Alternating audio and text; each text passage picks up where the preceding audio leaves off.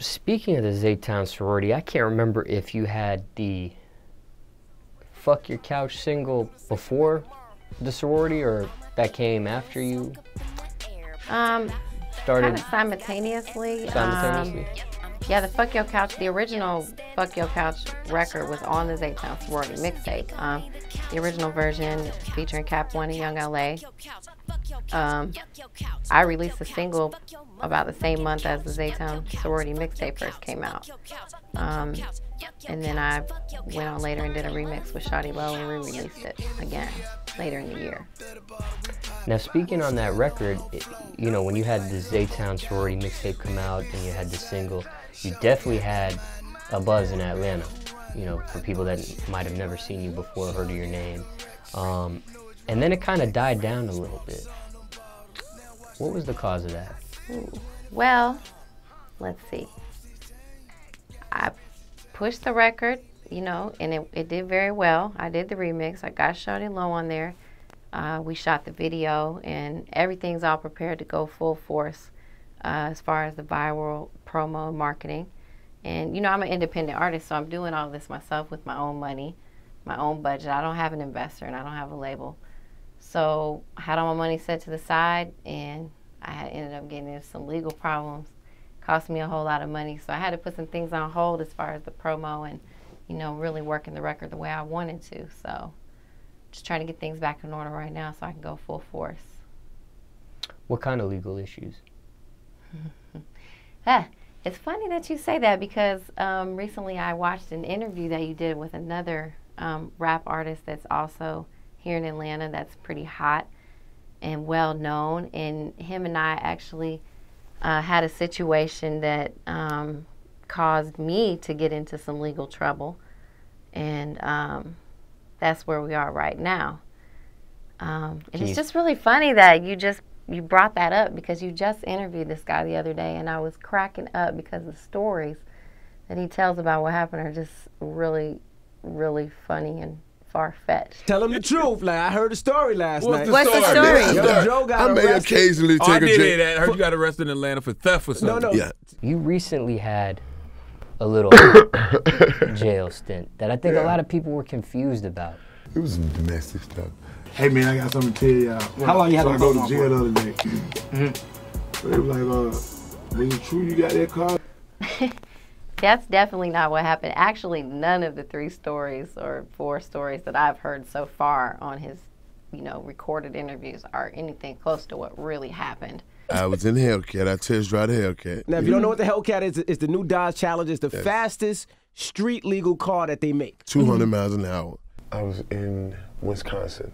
I think I had a little bit too much to drink the night before, and so I come to the airport. I have this water money on me, and they wanted to count it, and I was tripping on them and bugging out. I go to the trenches. My brother didn't want to go to the liquor store / drug dealers. The cops swarmed down on them people like a beehive, and, you know, and they took the car. It was so embarrassing.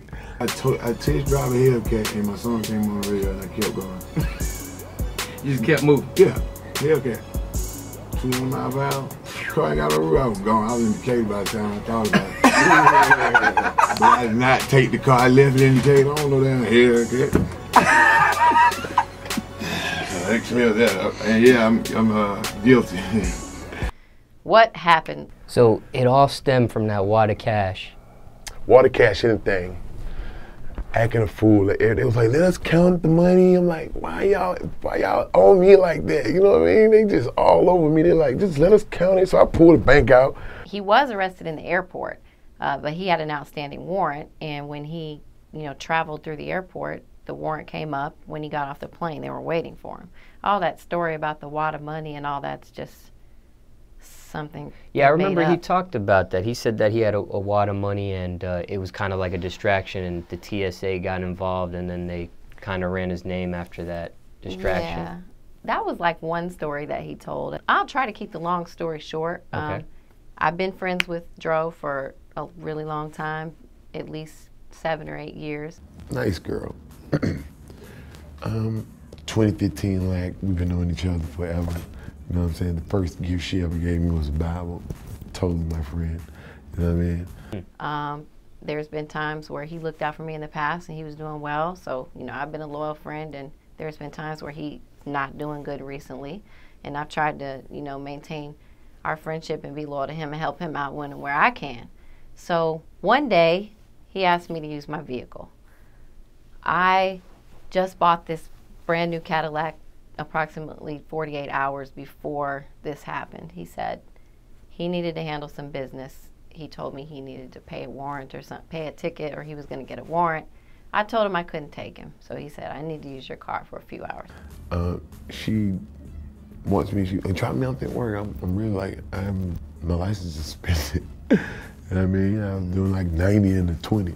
I really couldn't drive, but she wanted, you know what I mean? This is the stupidest story ever. But if you want to hear, here you go. Here go the car. One of my friends got a car. They had a car. They leave the car at where I'm at, and somebody pick up the keys and go to the liquor store. And then they didn't make it back. So I said, okay, drop me off here. You can pick me up at 6:30. Okay, cool. I said, gotta be on time because I have to pick my daughter up at school. Gotta be here. Okay, cool. So he drops me off, and then 6:30 comes around. He's supposed to pick me up. He texts me. He says, I got pulled over and I'm going to jail. Okay. I just had a new single out. It came on the radio. I didn't come back. You just took the car?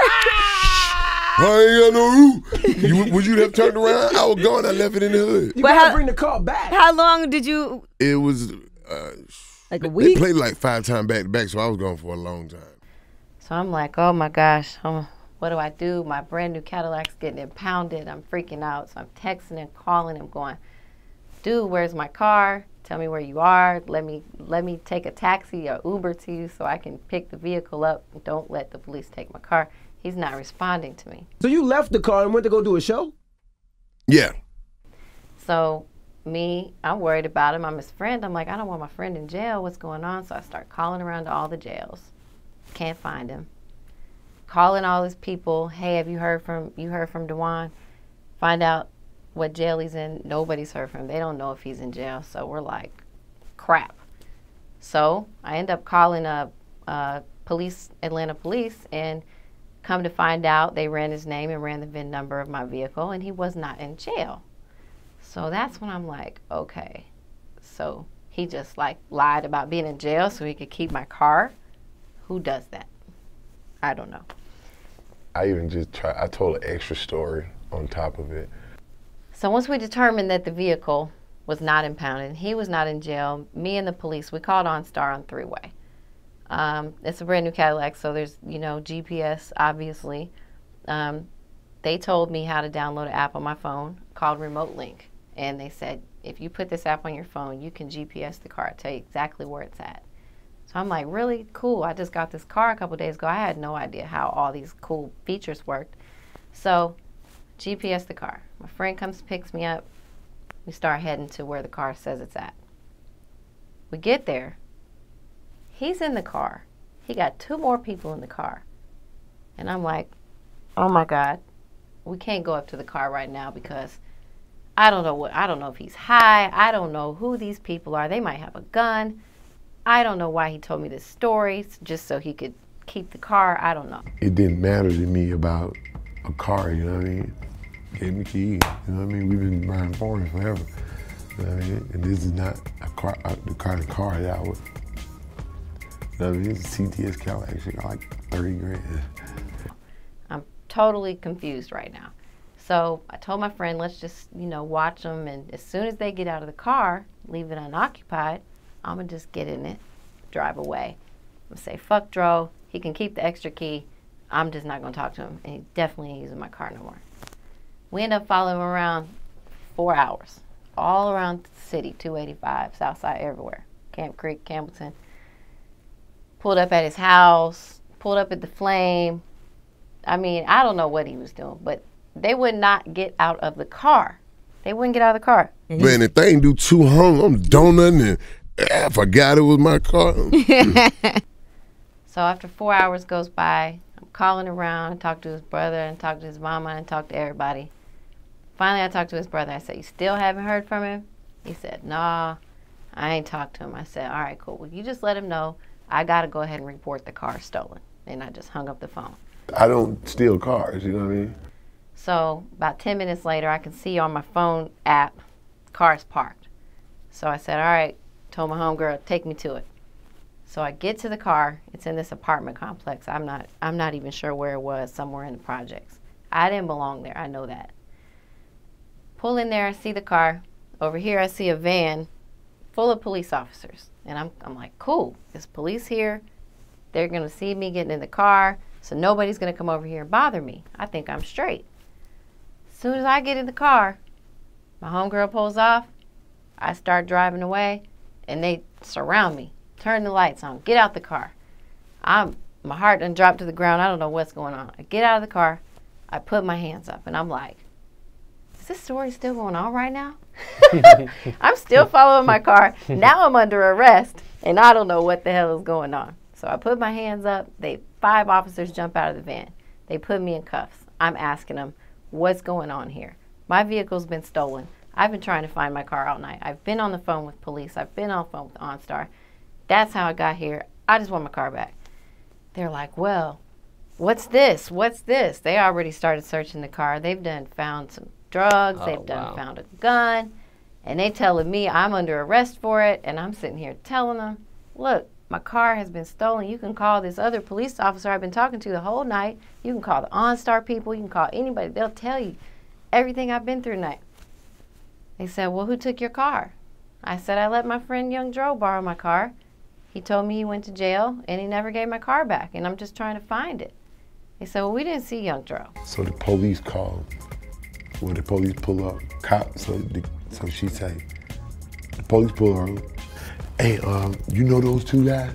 She said, I don't know nobody. I gave Dro the car. And the cops know me from the hood. They like, that wasn't Dro.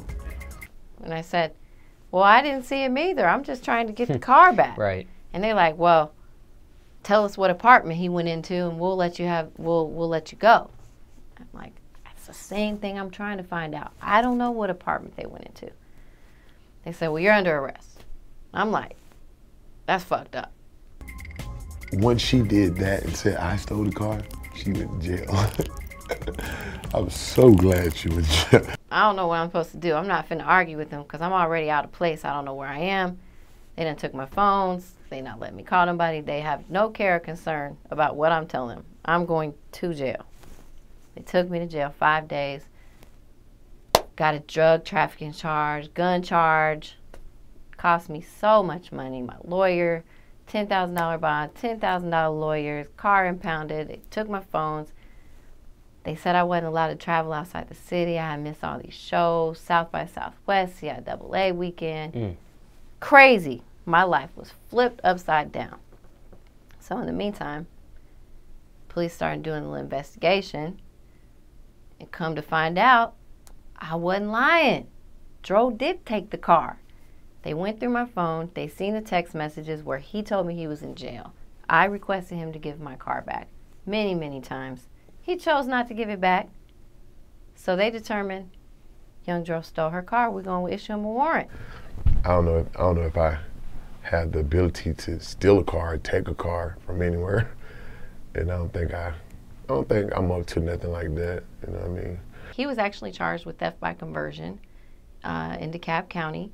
Theft by conversion, let me explain, because I know a lot of people they're definitely confused by that charge. What is theft by conversion? That doesn't mean theft by robbing, theft by taking. It means theft by tricking. It means you tricked me. It means I let you use my stuff, and you were supposed to give it back, and you tricked me, and you didn't give it back. You kept it. That's not legal. You can be charged criminally for that. So that's what happened. He went to jail, all because of a little lie that he told. He spoke into existence. He texted me. He said, I got pulled over. I'm going to jail. He ended up in jail. Did you speak this shit into existence? Well, I guess, I don't know. I ain't had no problem with that, though. That's not here, not there. But that's, neither here nor there. That's why Young Dro got arrested. That's the truth.